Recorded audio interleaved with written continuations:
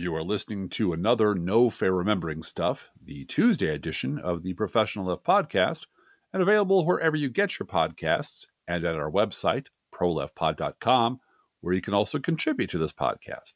There is a Patreon button at our website, or you can mail us a letter and or contribution at the Professional Left Podcast, P.O. Box 9133, Springfield, Illinois, 62791. And it's not safe for work.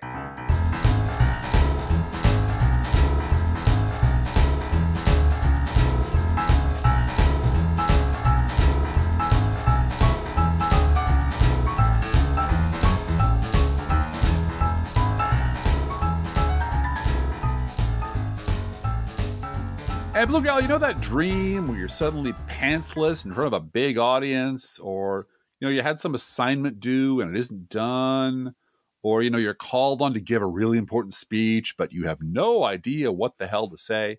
Well, guess what happened to the Washington Press Corps in January 2005? They lived out that dream.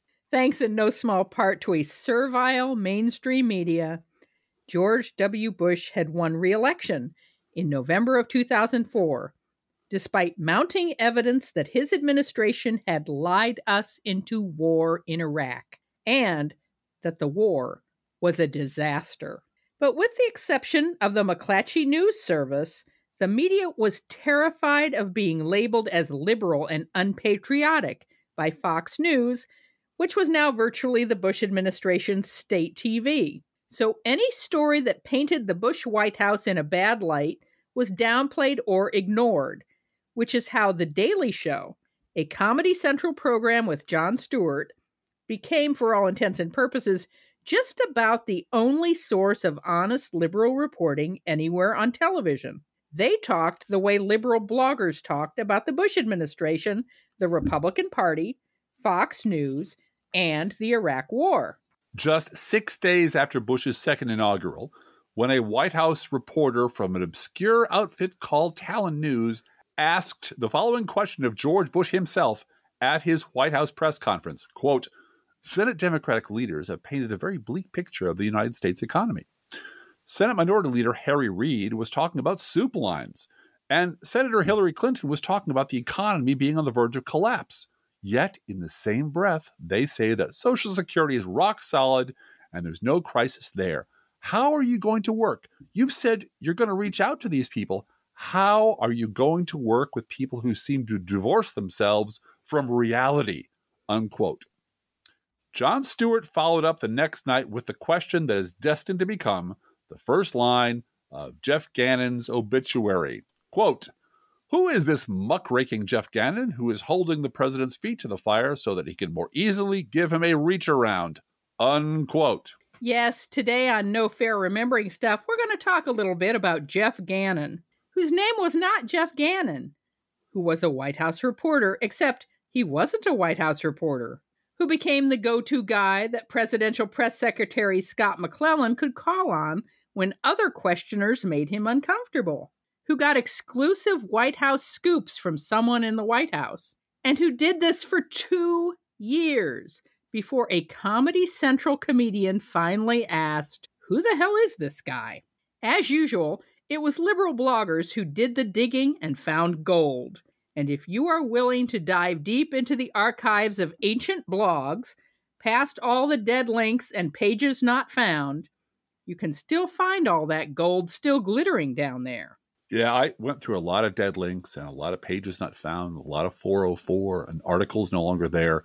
But the story is still there. And the story at the time, you and I both lived through it, it first broke slowly and then quickly and then hilariously across the entire liberal blogosphere, led by the Daily Kos crew and John Ervosis. This is from The Nation magazine, February 2005. There's something about the fuss over the White House reporter formerly known as Jeff Gannon that makes me uneasy. No, it's not these sexually explicit photos of him that accompany what appears to be ads in which he offers himself as a gay prostitute for clients seeking a military type. Parenthetically, these photographs were discovered by blogger John Ervosis. These photos are an issue because the Bush White House granted Gannon, whose real name seems to be James Guckert, entry to press briefings conducted by Press Secretary Scott McClellan and press conferences with George W. Bush. Gannon Guckert, who wrote for the conservative Talon News Service, which is run by a Republican activist, was awarded such access even though he did not qualify for a congressional press pass, the standard press pass in Washington, unquote. The much-missed blog World o' Crap was less tentative. Quote, Jeff Gannon exposed. Remember Jeff Gannon, the White House reporter who lobs softballs at Scotty McClellan when the other mean reporters won't let up with the real questions? The Jeff Gannon who accused his colleagues of, quote, working off the talking points provided by the Democrats, unquote, and then was found to have copied info directly from GOP documents and used it in his news report? This would be the same Jeff Gannon who was subpoenaed in connection with the Plame investigation because he somehow obtained a copy of a purported State Department document which said that Miss Plame had a hand in arranging the assignment to Niger for her husband, an allegation and document denied by the CIA. Yes, we're talking about Jeff Gannon, Washington Bureau Chief, Talon News. Talon News being the rinky-dink wingnut news service chaired by the same guy who runs GOP USA, the wingnut site that is less upscale than Renew American, but slightly more professional than Bush Country USA, and apparently run by various members of the Texas GOP. Anyways, ever since it was revealed that Jeff Gannon is a pseudonym, even though he apparently gets daily White House passes issued in that name, bloggers have been trying to ascertain his real identity. Susan G. at Daily Kos, with the assistance of her readers, has been very energetic and organized in this endeavor, and has uncovered a great deal of interesting and suggestive info about Jeff and his associates. So, just who is Jeff? Well, his Talon News bio has been deleted, but it formally indicated that he obtained a BS degree in education from the Pennsylvania State University system and attended a 2-day right-wing school of journalism. Quote, the Leadership Institute Broadcast School of Journalism. A 2-day degree, huh? Okay. I love the name of that. The Very American Leadership Journalism School of Journalism. Oh, and he, quote, lives on Capitol Hill in Washington, D.C. Yeah, Quote. That absolutely was a World of Crap blog post about Jeff Gannon. Yeah, because it was the bloggers who were doing all the heavy lifting. And bless his heart, Jeff Gannon, who I must stress is not named Jeff Gannon, didn't just rise to the bait. He actually swallowed the whole hook. And responding to the America-hating, terrorist-loving, commie liberal left on his own site, conservativeguy.com, which is preserved here but vanished a few days later. Quote, I've been a preppy, a yuppie, blue collar, green collar, and white collar. I've served in the military, graduated from college, taught in the public school system, was a union truck driver, a management consultant, a fitness instructor, and an entrepreneur. I'm a 2-holiday Christian, and I usually vote Republican because they most often support conservative positions, like doggy style, I suppose. The hardcore lefties are conducting an exhaustive search for me in cyberspace, which has produced an entertaining mosaic of conspiracy theories. I appreciate all the attention, but I can do without the threats on my person, property, and family. For those out there who still have questions about me and don't think I should be able to be a journalist, here's what you need to know. I am everything people on the left seem to despise.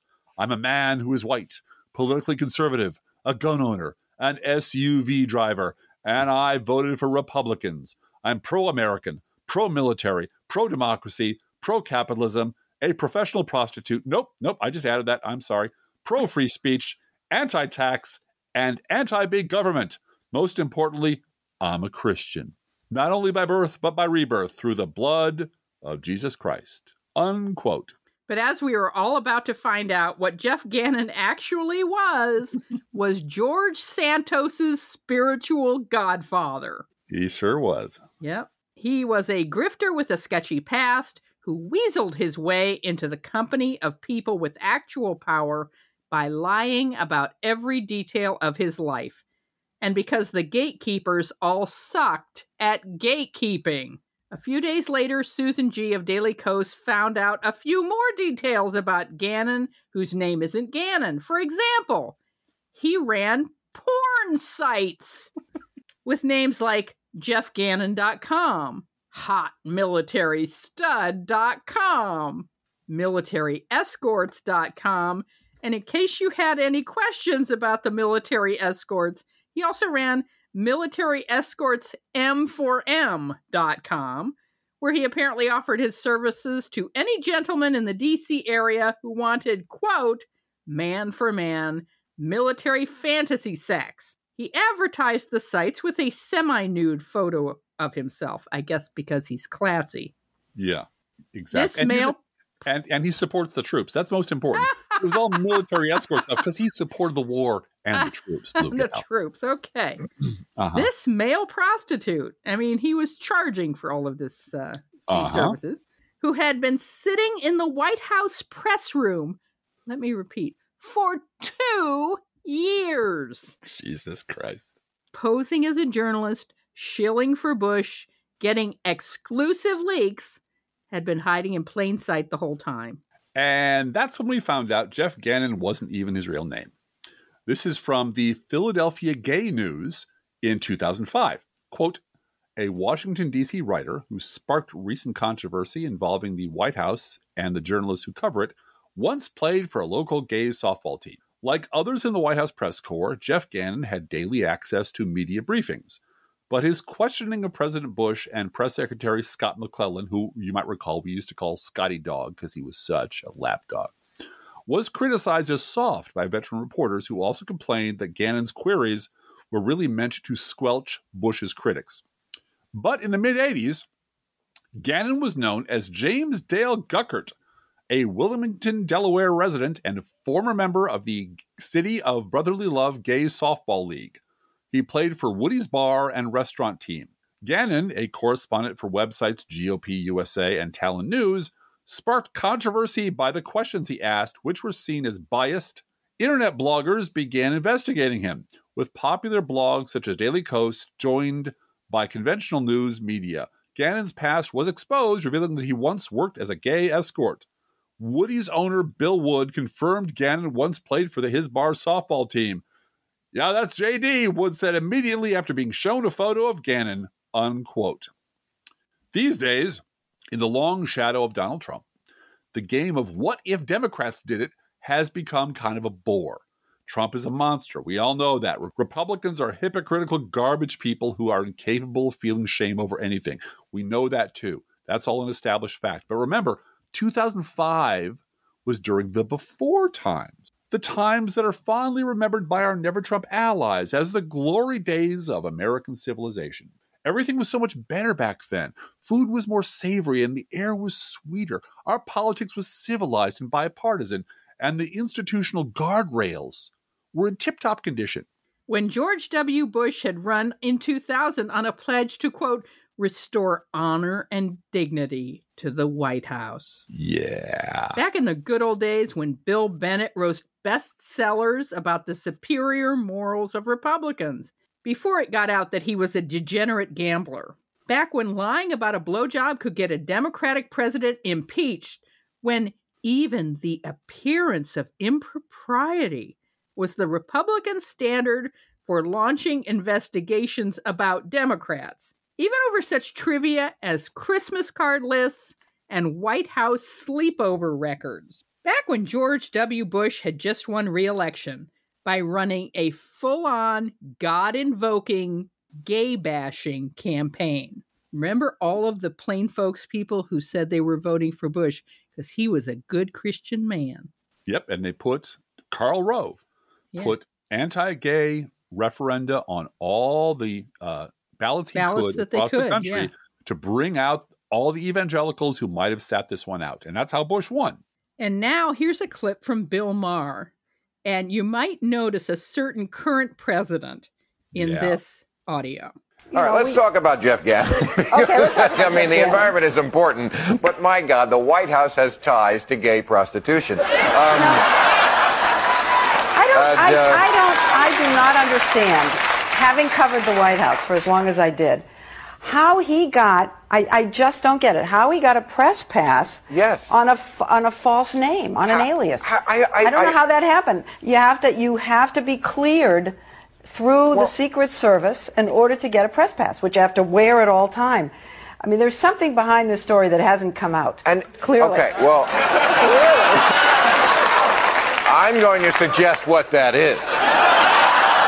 Because not only did he have a press pass, but apparently he got scoops that other reporters didn't get. He got the one before anybody else had it on your boy Dan Rather when he got in trouble with the Swift boat reporting. He got the story on the attack of Baghdad when we started the war in March of 2003, 4 hours before anybody else got it. Now, I don't want to start rumors here, but isn't it sort of obvious that he had a boyfriend in the White House?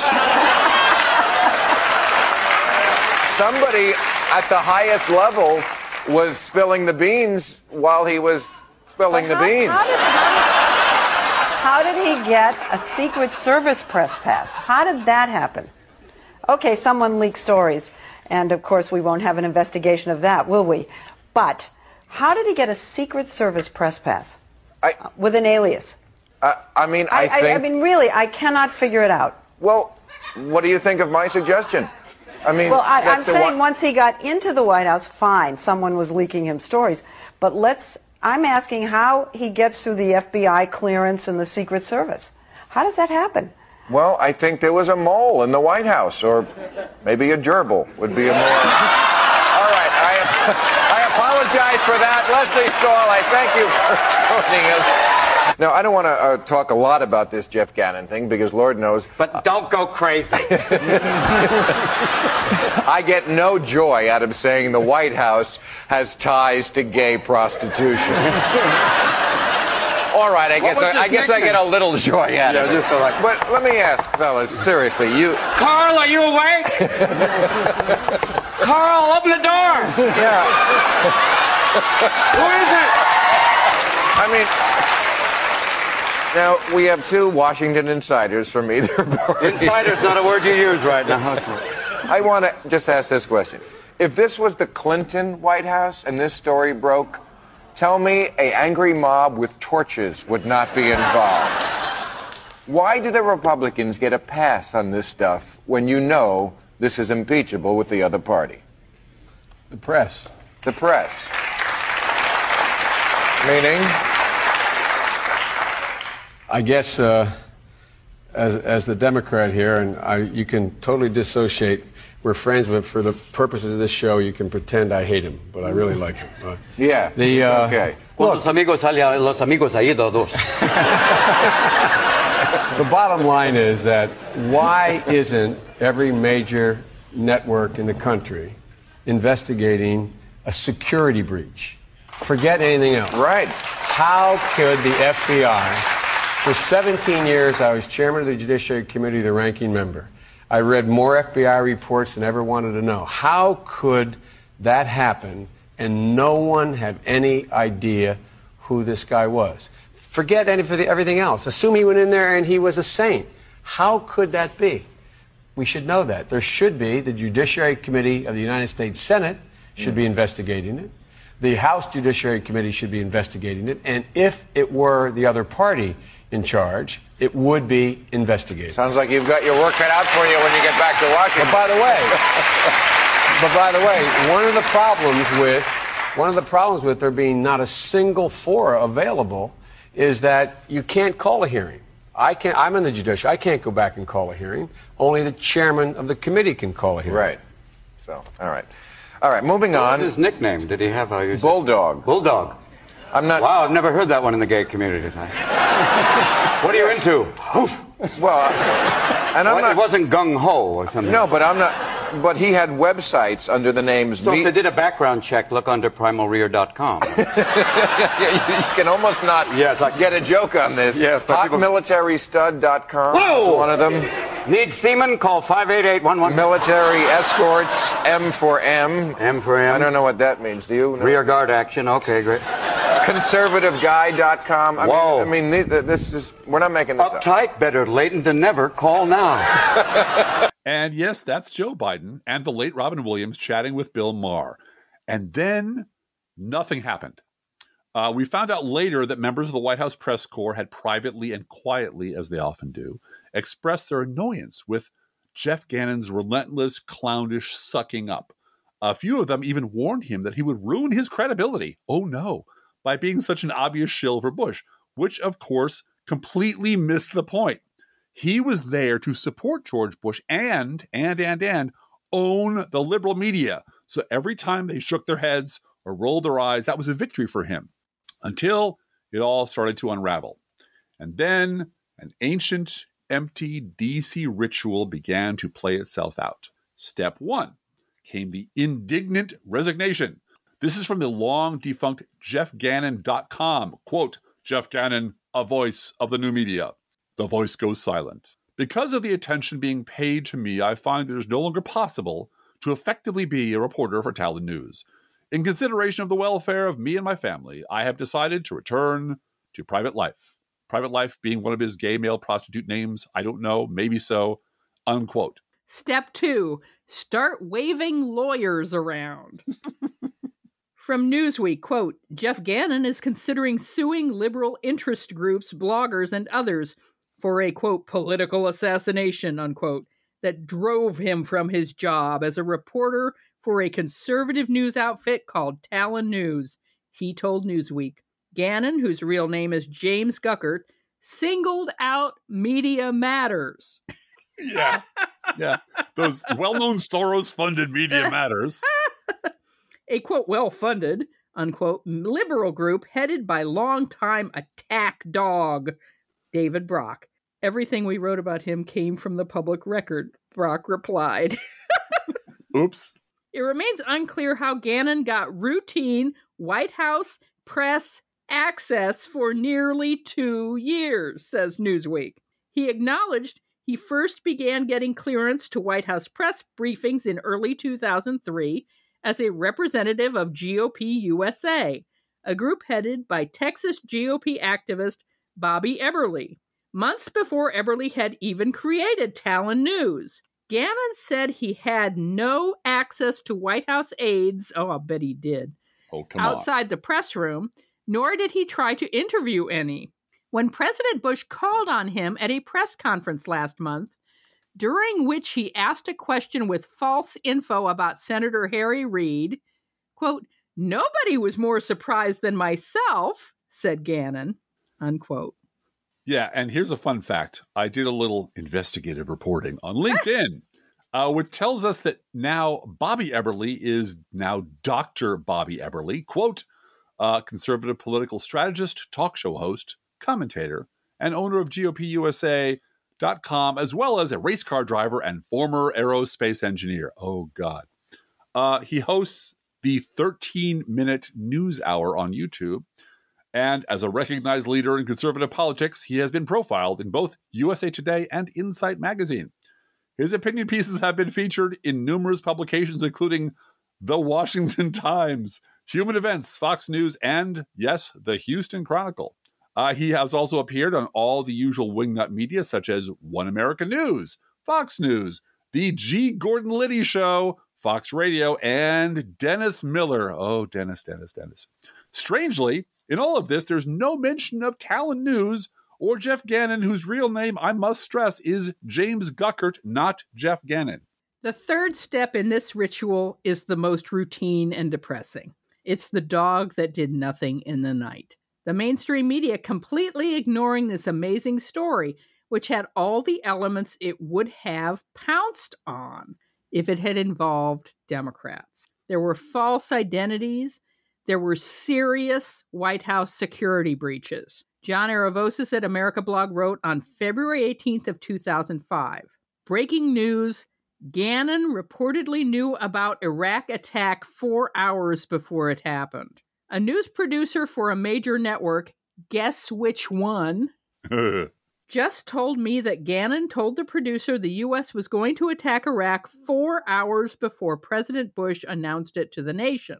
According to the producer, Gannon specifically told them that in 4 hours the president was going to be making a speech to the nation announcing that the U.S. was bombing Iraq. The producer told me that they were surprised that Gannon, working with such a small news outfit, could have access to such information, but what do you know? He was right, the producer said today. The producer went on to say that Gannon often had correct scoops on major stories, including information about Mary Mapes and the Dan Rather Bush AWOL scandal, that this news outlet got from Gannon before any had the information publicly, unquote. And at the center of it all, there was a gay male prostitute apparently wandering around the White House at will. This story had everything. It really did. It had everything you could possibly want. And the reaction from those guardians of democracy in the media was silent. This is from the late, great Eric Bollert. Quote, "See no Gannon, hear no Gannon, speak no Gannon. Why has the mainstream media ignored the White House media access scandal? Ordinarily, revelations that a former male prostitute, using an alias, Jeff Gannon, and working for a phony news organization was ushered into the White House without undergoing a full-blown security background check in order to pose softball questions to administration officials would qualify as news by any recent Beltway standard. Yet, as of Thursday, ABC News, which produces Good Morning America, World News Tonight with Peter Jennings, Nightline, This Week, 2020, and Primetime Live, has not reported one word about the 3-week running scandal. Neither has CBS News, The Early Show, the CBS Evening News, 60 Minutes Wednesday, and Face the Nation, close parentheses. NBC and its entire family of morning and evening and weekend news programs have addressed the story only 3 times. Asked about the lack of coverage, spokeswomen for both ABC and CBS said executives were unavailable to discuss their network's coverage. Oh, they're not here right now, but we'll talk to them at some point in the future or not. Perhaps nobody is surprised that Republican-friendly Fox News has gone to extraordinary lengths to avoid covering the Guckert story and the embarrassing questions it raises for the Bush White House. Since the story began to take shape earlier this month, Fox News has filled more than 500 hours of programming. During that span, the name Jeff Gannon has been uttered just 5 times on the air, according to a search of the LexisNexis electronic database of television news transcripts. And at no point have the facts surrounding the story been explained to Fox viewers. Dependable Republican ally Matt Drudge, who in the past has gleefully trumpeted media scandals, has also been allergic to Gannon-gate, posting just one link to date on his website, unquote. This was not the chin-deep in scandal since day one Trump administration. This was the God-fearing, Bible-quoting, incessantly moralizing Bush White House. And from the mainstream media, nothing. While the liberal blogosphere jumped up and down and shouted as loud as we could, why can't you see that there's something terribly wrong here? Comedians and comic strips stepped in to do the job the mainstream press would not do. And in that moment, Jeff Gannon's career as a, quote, journalist, unquote, ended. From Vanity Fair. On the air, in print, even in Doonesbury, he became a punching bag and a punchline. He actually had 2 jobs. One obviously was sleazy and shameful, and the other was as a gay male prostitute, Bill Maher joked. Gannon's career stopped dead in its tracks. He left his job at Talon News, then Talon News scrubbed his stories from its website, then Talon News suspended operations. The right-wing network that had given Gannon an online radio program pulled the plug. Conservative stalwarts such as Limbaugh and Sean Hannity, who had once called Gannon a terrific Washington bureau chief and White House correspondent, suddenly piped down. As usual, the Limbaugh, Fox, right-wing echo chamber never shuts down, but also never corrects itself. Yeah, the machine just keeps running. And then just weeks after he had closed his website down, it reopened with the headline, Jeff Gannon, a voice of the new media, so feared by the left, it had to take me down. And suddenly he was being interviewed by Tucker Carlson and Anderson Cooper and Campbell Brown. He claimed that he had turned down invitations from Keith Olbermann and Chris Matthews. The New York Times Magazine did a Q&A with him, and he boasted that Maureen Dowd was obsessed with him, which is no great shakes. She's obsessed with all the wrong people. Now, the next step in the DC redemption ritual would have been a book deal. But once the talking heads had squeezed all the juice out of his story, Gannon Guckert slid back to being an embarrassment to the mainstream media and the conservative media that everyone wanted to just leave behind as quickly as possible. Forgotten as just one more dent in a Republican Party that was about to be pounded by 1,000 heavier blows. In 2007, and still under the name Jeff Gannon, he self-published a book entitled The Great Media War, a Battlefield Report, unquote. And here is the awesome blurb from that book. Quote, liberal media bias is an established fact, and Jeff Gannon witnessed it firsthand while serving behind enemy lines in the White House press corps. Gannon's story of how he was driven out of the White House illustrates the challenges conservative journalists face in a profession that is institutionally and genetically liberal. Part of this book is an account of what members of the old media, Democrats, and the liberal activists will do to keep conservatives out of mainstream journalism. It serves as a warning to all journalists as to what can happen when politicians and activists object to their reporting, unquote. Guess what? The book went nowhere. And the few reviews it got were either terrible or filled with terrible sex puns. Yeah. So many other wingnuts with much better media connections had already flooded the market with, OMG, the liberal media silenced me.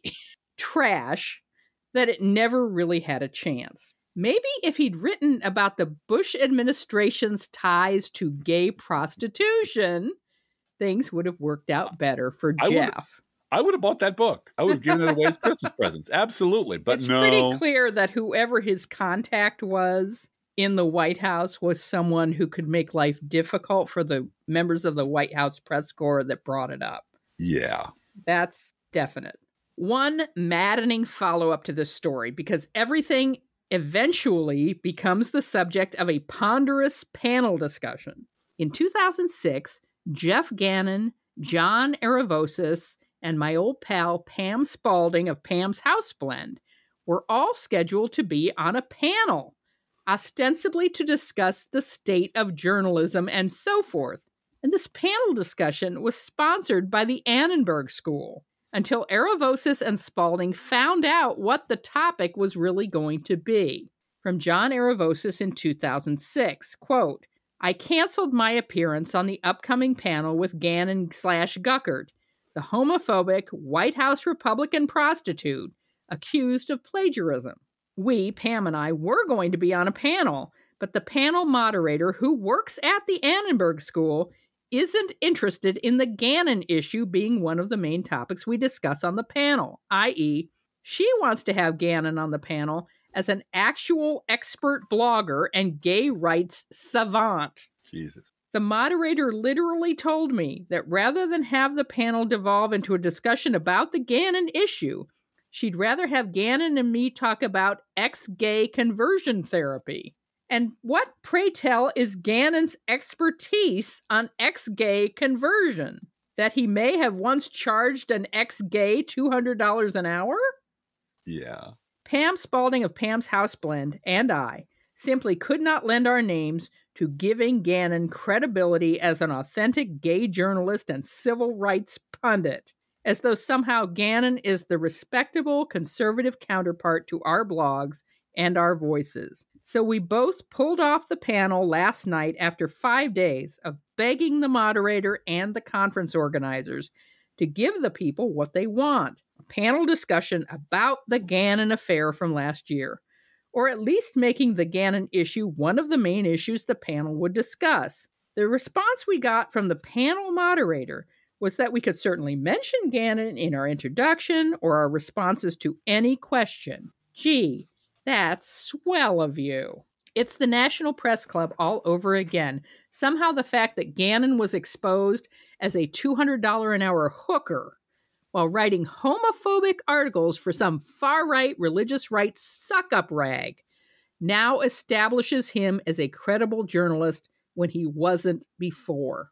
He's been accused repeatedly of plagiarism and has yet to prove otherwise. Why not put the Washington Post ex-blogger, the one who had to quit because of his serial plagiarism, on a panel and get his expert advice on journalistic research and ethics, unquote. And here's a little fact that made me smile when I read that paragraph.